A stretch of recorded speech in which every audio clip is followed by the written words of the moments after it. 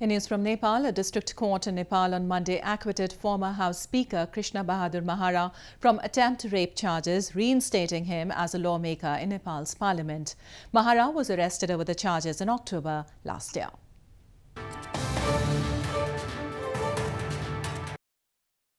The Kathmandu District Court on Monday acquitted former House Speaker Krishna Bahadur Mahara from charges of attempt to rape, reinstating his post of lawmaker in Nepal's parliament.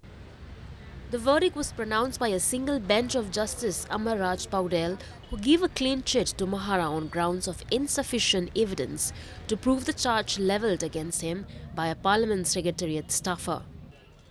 61-year-old Mahara was the Speaker of the House of Representatives when he landed into the controversy after the female staffer accused him of attempting to rape her in a rented apartment in capital Kathmandu in late September last year. Mahara resigned from his post on October 1st after mounted public pressure. He was arrested by police on 6th of October and a case was registered against him.